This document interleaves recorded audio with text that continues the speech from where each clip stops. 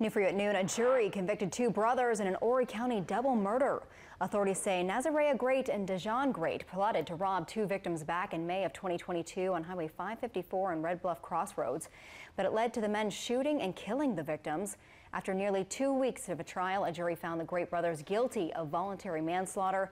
A judge sentenced them to 30 years in prison.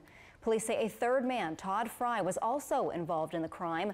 Before the trial, Fry pleaded guilty to accessory before the robbery. A judge sentenced him to 10 years.